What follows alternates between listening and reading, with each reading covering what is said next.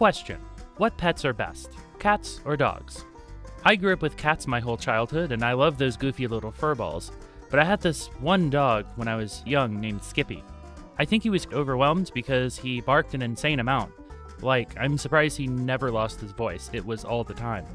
He was on the verge of being a medium dog, had black fur, and was alright to be around if he didn't bark so much. Unfortunately, I never learned what breed he was, but he didn't last a month, unfortunately. But he's stuck with me since then because I've wanted a dog, something fierce. I'm sure I'll end up with a cat at some point, but cat or dog, I think I just want a travel buddy with me when I'm on the road.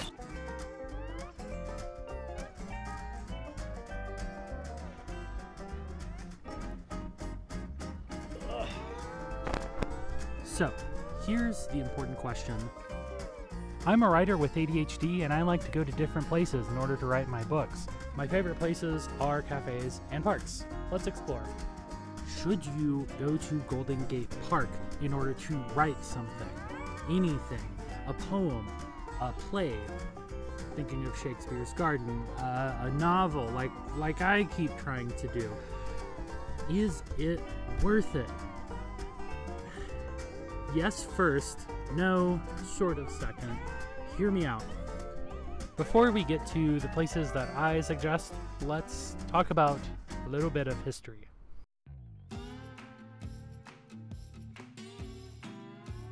Golden Gate Park is not the area connected to the Golden Gate Bridge. I felt dumb when that finally clicked. At first I wondered what the hell is up with this naming convention. Why name a park something similar to a bridge a few miles north? Then I remembered my hometown has an Overton Park that's vaguely connected to or associated with Overton Park. And yes, I bring up Memphis again, but mostly to point out that there are nuances to said naming conventions. No, Golden Gate Park is located in a funky part of San Francisco, with over 1,000 acres of public grounds. Yes, it's somewhat close to that one bridge we all know and love to take pictures of, but it's in the Richmond district and is actually 20% larger than the Central Park in New York City. It's over 3 miles long east to west and about half a mile north to south. It's even cool enough to have a panhandle. The development of this park is pretty interesting and sort of on opposite terms to the Big Apple. Opposite sides of the country, one primarily runs north to south, the other east to west. One displaced thousands of people in Manhattan, while Golden Gate Park helped thousands of people in San Francisco, displaced by the 1906 earthquake. They were also developed around the same time in the 1860s. Despite plans to either utilize the native flora or introduce non-native plants that require a ton of irrigation, this giant park was developed with future housing in mind. It was a reason to expand San Francisco westward. If you haven't visited here before, there are mountains, molehills, peaks, and just plain steep hills over here. You'll get your butt into shape whether you like it or not. Conversely, I don't think anyone raised here knows what a bluff is. They don't really exist here. Being from Memphis, I only knew the slope of a bluff that glides into the Mississippi River. One more look at the 1906 earthquake. Everything was underdeveloped and shelters popped up everywhere in an area of the park that sounds like an early 2000s dystopian YA novel, Outside Lands. Part of this relief spilled up into the Presidio, which is the park area that leads up into the shiniest bridge that I'm sure people who live here wish I would stop talking about. More info on the Presidio in a future video. Okay, so I definitely glossed over a ton of information, politics, development, and other vague descriptors. I'm not a history channel, but the more I look up the histories of these places, the more I want to know. I know more professional historians have done a better job than I could do to convey it all. I'll do my best to provide some links if you're interested in more. Anyway, on to the 21st century. What's there now?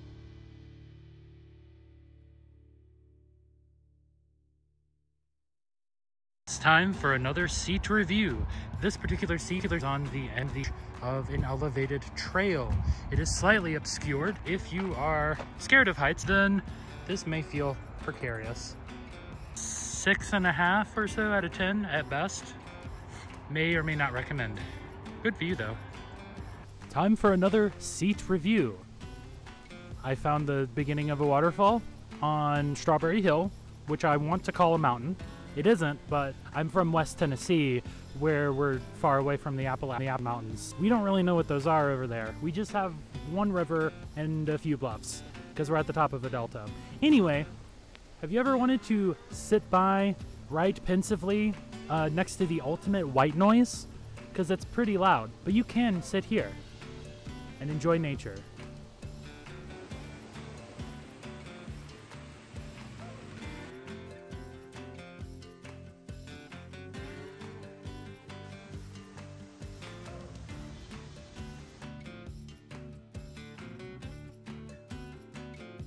Okay, so hear me out. If you're at this park and waterfalls aren't your thing, because that was a joke, sitting right next to the waterfall, that's kind of crazy.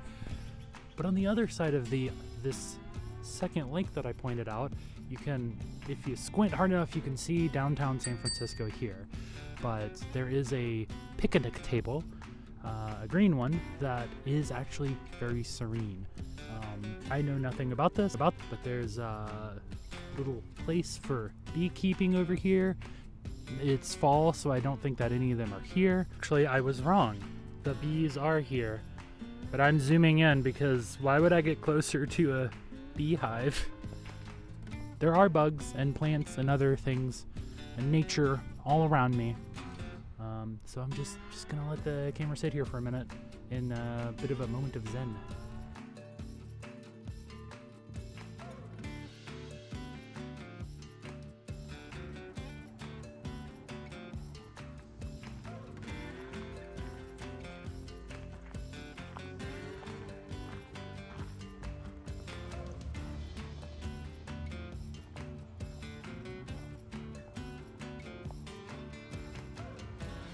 So, is the Botanical Garden the best place ever to write your next novel? I would not say the best. It is pretty good.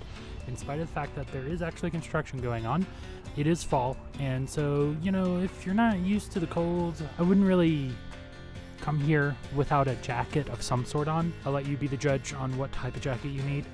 I just need a light jacket right now, but otherwise, you know, I'm fine. There is a lot of walking around, so I kind of need to take it off after a certain point.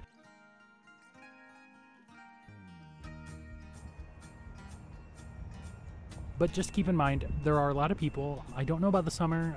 This is my first time here. In the fall, and there's plenty of people around, which is why I'm being quiet. There's people walking around. There's also the construction going on around the Redwoods area. One other thing that's kind of making it going from perfect to so-so is the fact that there is an entry fee. Unless you live in San Francisco, there is an entry fee. I believe it's $13 that I paid for. If that's too much for you, I don't know what to tell you. Find some other bench somewhere else.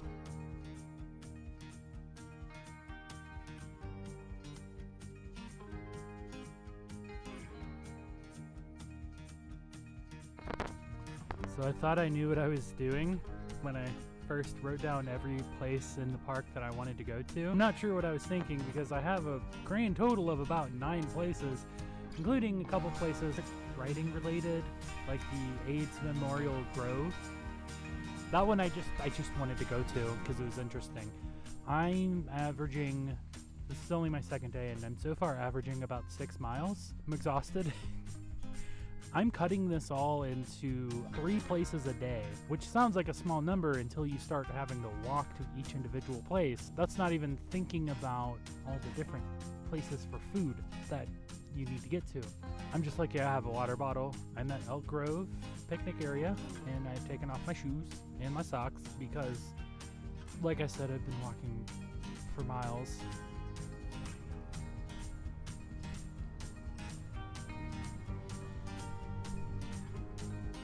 Quick snapshot.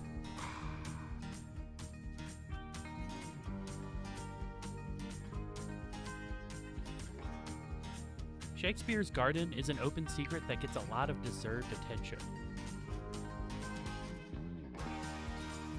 From the looks of it, people often come here to talk and get a mostly tranquil break from city life. Even though just over the hedges is Nancy Pelosi Drive.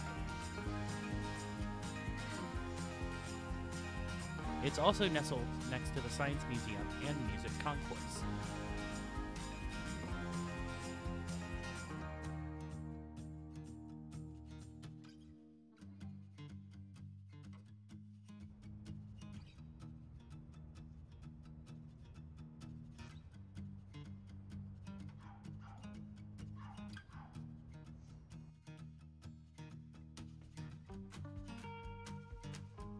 Golden Gate Dog Park. I'm about to become a dog foster, which is why I included the pet question at the beginning, and I kept noticing there were dog parks scattered about Golden Gate Park. I met so many new friends.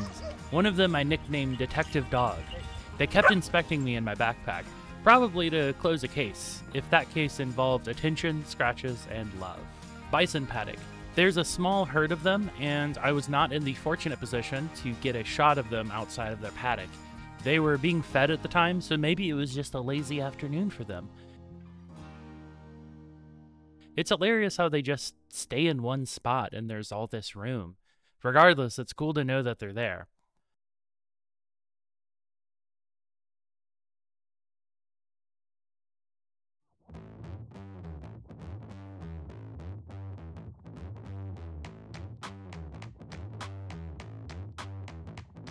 We're all humans. Unfortunately, we aren't writing machines. Some of us can push ourselves to just keep writing for hours on end, but not all of us are Stephen King. Some of us get existential dread when there's some sort of block in our thoughts. That's not always writer's block, the thoughts just kind of dry up randomly and we freak out over it. That's where this magical new idea comes in handy. Food and coffee. Flywheel Coffee Roasters. I'm mentioning this cafe here, but treat this as a teaser. They will be a future episode. Annie's Hot Dogs and Snacks. I only saw one of these on the first day that I was traveling. Despite what Apple or Google Maps may have you believe, they have wheels and are mobile. So they might be next to the Botanical Gardens one day and next to the Bison Paddock the next. It really depends on their schedule. Stowe Lake Boathouse. Pretty straightforward place. Burgers, fries, Coke. Could be considered expensive, but the portions are large and generous.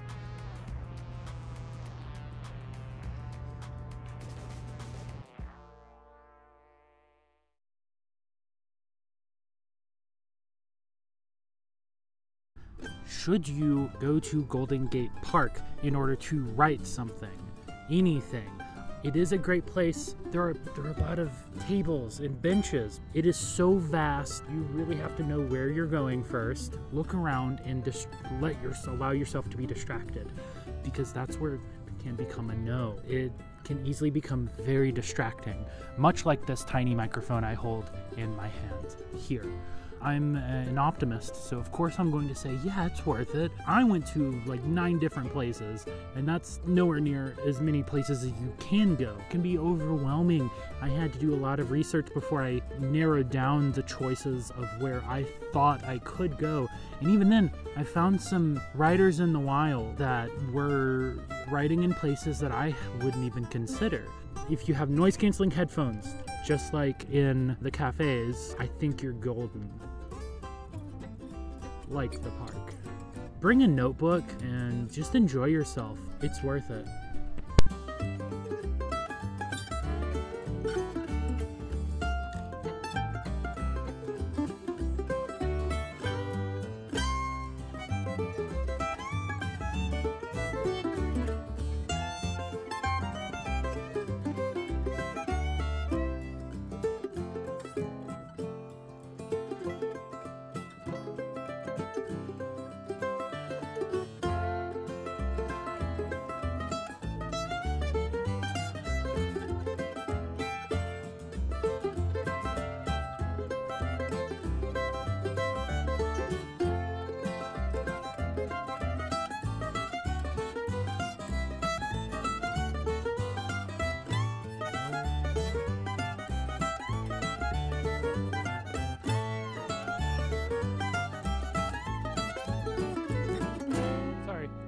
Distracted by nature. On to the next thing, shall we?